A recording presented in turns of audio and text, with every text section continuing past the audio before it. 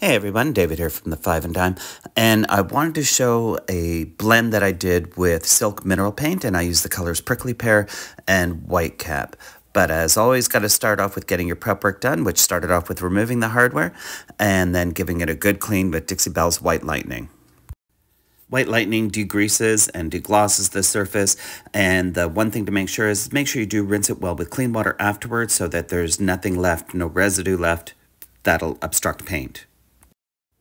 Next step is to give the whole surface a good scuff sand to make sure that I have something that the paint will adhere to. So make sure that after you finish doing your scuff sand that you give it a good wipe back with a damp microfiber cloth to remove any of the dust.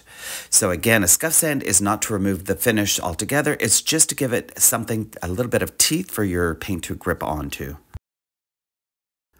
I taped off the glass on this door just to prevent any tape or any paint from getting on top of it, and then I was ready to start painting. And I'm going to start with my deepest color, which in this case is the Prickly Pear from the Silk Mineral Paint line. Because Silk Mineral Paint has the built-in top coat and primer, you don't use water with it like you would with your chalk mineral paint. So the blend is a little bit trickier. Not impossible, but I would say that it is definitely a little bit trickier. So I'm going to lay down my base of the Prickly Pear, and then I'll start blending in my color while the two of them are wet. And I start blending from the very first coat. I did use two separate brushes for the two different colors. So again, Prickly Pear, and then I'm going to introduce the color White Cap into this. And this was actually a little bit of a pink blend that I'd done on a previous project. So it was a White Cap and Prickly Pear mix. So it is just a very lighter tone of the same pink.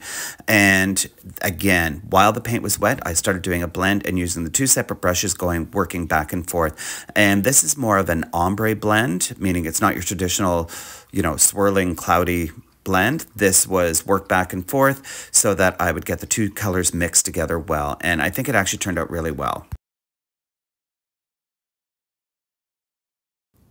I followed the same process on the door and the drawers that matched up to the blend that was happening on the base.